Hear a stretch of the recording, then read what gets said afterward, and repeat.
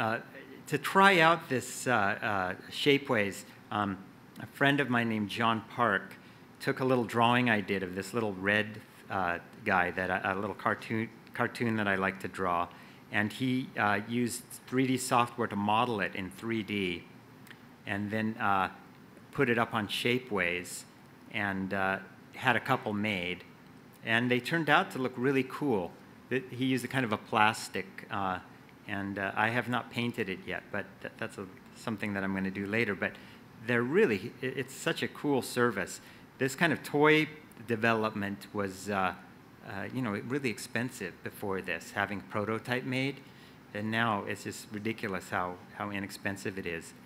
And then CNC. CNC stands for Computer Numerical Control, and it's basically running shop tools so that they're controlled by computer. You have your design on the computer, and the shop tools cut out your part according to your design. The price of these has gone way down. This company called ShopBot, they introduced the new ShopBot Buddy. It's under $8,000, and it cuts wood and plastic and metal.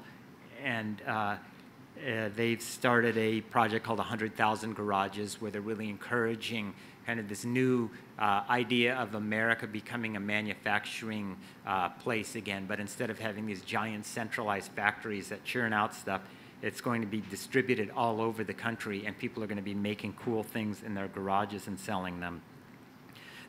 Just like a company in Oakland called Because We Can. It's just a couple, two people, they do it, and they earn a really nice living making custom furniture and corporate interior design using ShopBot equipment to make it, and just beautiful stuff. Laser cutters, they remind me of laser printers. You know, you remember the first laser printers when they came out were $6,000 or $7,000. Laser cutters are about that price now, and I am certain that in the next few years that price is going to continue to go down, and we will eventually see a $1,000 laser cutter, which allows you to set down any kind of flat material and cut out shapes, and those shapes can then be snapped together into 3D objects in Pinocchio style. Some friends of mine who live here in New York bought a laser cutter, and to pay for it, they started offering a service where they would etch people's laptop computer tops with any kind of pattern that they wanted, and they got enough orders in, you know, a matter of a month that they could pay, that the machine paid for itself, and then they stopped doing that, and then now they're just using it for their own projects. Here's a company that makes model airplanes, and they use that $7,000 Zing laser cutter to cut all the balsa wood parts, which just cuts the time down to almost nothing. And you know, now he's got a factory. You know, he's got desktop manufacturing making these model airplane parts quickly and inexpensively. This is a 3D printer. It costs $1,000, and the case is laser cut, by the way. It's a company called MakerBot, and they're based here in New York. And what it does is takes any 3D model that you design and prints it out of plastic, the same kind of plastic that a Lego brick is made from. So it's kind of an indestructible plastic. You can see that little white thread coming off the top. It's like a spool of white plastic, and so they're printing out a little bunny there. And you can really make anything with these things. And at that price, it's a very attractive price. A lot of hobbyists are getting it. And you can even make a MakerBot out of a MakerBot if you want, which is kind of a scary thing. It's like Skynet coming alive almost. So then, you know, once you make these things and you've been funded and you have that, how do you get them out to the world and sell them to people? There are three drivers in that area. There is the rise of online markets. There are the one-stop service bureaus, and there are people who've kind of gone pro, and they're just selling them themselves on their own websites and doing quite well at it. everyone knows about Etsy. It's a great place for people who make things to sell the things that they've created. This is a funny little flash drive that's a little parrot. Shapeways, I mentioned before, is a great way to have your part manufactured and presented to an audience. This is a really cool octopus ring. It's only $25. And Pinocchio, like I said, again, another way to get your product out there and sold and manufactured. And instead of having to go somewhere and have it made, and then marketed, you can do it very inexpensively. And then the Maker Pros, there are people who make their own thing and then sell it on their own website, and they've kind of become recognized by enough people that they can make a living doing what they're doing. So this is another couple, Lenore and Wendell. They have a company called Evil Mad Science. They hooked up with another guy named Bruce Shapiro, and they have this little egg decorating robot that you can design any kind of pattern you want on the computer, and it will draw that pattern onto an egg or a ping pong ball or any other spherical object. It's made from all laser cut parts. They have their own laser cutter, and it's a fun little kit, $200. Adafruit, it's a New York company. They sell electronic kits, and they have a great multi-million-dollar business now just because they've become known as these innovators of interesting circuits that you can put into your own creations. And this is a little Nixie tube clock that they sell for $85 with laser-cut plastic case. Another company that's going on their own is Backyard Brains. They're a Kickstarter-funded organization, and it's a way to study the electrical impulses of neurons of insects. And so you can take a cockroach leg. They'll even sell you the cockroach with the kit. You take the cockroach leg, and apparently the cockroaches will grow a new leg if you take one off. So they like to trumpet that fact that it's a permanent source of cockroach legs. And so you put the needles into the leg, and you can hear the neural impulses, and you can also plug it into a computer or an iPad, and you can see a chart, a real-time graph of the activity. And so it's $100 for the kit. And this is something that science teachers are buying to teach their kids how to study neural activity. All right, so now I want to talk about really what we're here about is how to create a relationship with these geek communities and help them and have them help you. There's three things I think that are important to do. You need to understand kind of the DIY mindset. You need to keep tabs on DIYers and see what they're doing, and then partner with the ones that are interesting. So understanding the maker mindset, that's an important thing to do. This is a little comic that's in the upcoming issue of Make that I thought was a good example of what a maker wants. They want a creative relationship with the things that they use every day.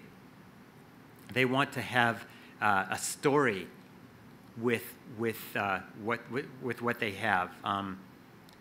So, you know, I make cigar box guitars. I raise bees. I've kept chickens. All those things. I have this creative relationship with my lifestyle, and it's fun to modify the things that I have in my house so that I kind of have this control over my environment.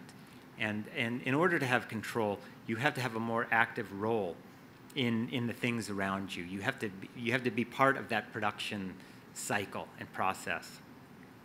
And so the other thing that I want is to be able to work with companies that give me things that allow me to innovate with them.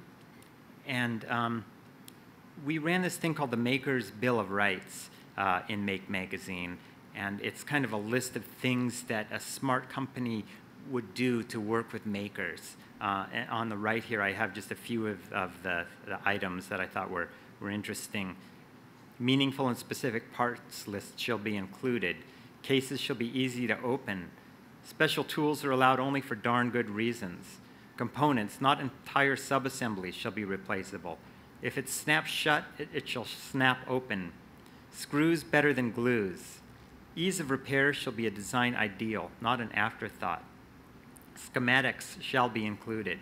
So we want to encourage do-it-yourself innovation with maker-friendly products. By having that kind of relationship, it benefits both parties.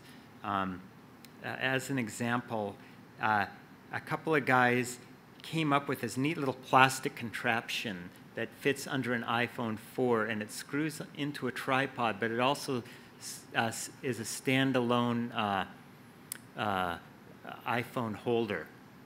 And so that you can hold the iPhone if you're watching it. It's a really cool gadget, and they didn't ask Apple for permission, and Apple probably doesn't need a lot of marketing help, but imagine some other company that's just has a little tablet device and they want to get it around. Could you imagine them working with these guys and saying, well, make one of these for us? And you know, it will help sell that, and it'll help those guys. These guys sought $10,000 on Kickstarter, and they ended up getting $137,000 in funding for it. Most of those are people who kicked in more than $20, so they're going to get themselves a free glyph. And I just read last night a couple of guys made like a watch band for the new iPod Nano. Is that what it is, the Nano with the screen? Anyway, the little square one with and it looks like a wristwatch. And they were seeking, I think, like $10,000 for the development of it. They ended up getting $500,000 for it. So think of those kind of opportunities there where you can, you know, match a maker with a manufacturer and say, you know, let's partner with something cool, and it could go viral on the net. A fun site to go visit is sugru.com. They make this material. It's an amazing material that's like it's like, you know, you mold it like clay or Play-Doh, and then it turns into a very hard rubber. And so people use it to make things or modify or repair the things that they have every day. I've used it to replace the zippers on my suitcase. I fixed my daughter's headphones with it. And I also fixed the wheel on our dishwasher rack broke off, and I fixed it with this stuff. It's amazing. So, you know, seeing what makers are doing, go to like Instructables.com and see what people are making. Or go to makezine.com and see the projects there. As an example of DIYers leading where manufacturers will follow, and as a good example of how companies could partner with innovators, take a look at this. This is the Rancilio Silvia. It's a $500 espresso maker. It's a really good espresso maker. I have one. The bad thing about it is that it uses a bimetallic thermostat, like almost every espresso maker, and the temperature swing can be about 40 degrees Fahrenheit. And so you really have no control over the temperature of the water, which is really an important variable that you should lock down when you make espresso. Fortunately, the Silvia is like the most documented espresso maker on the planet.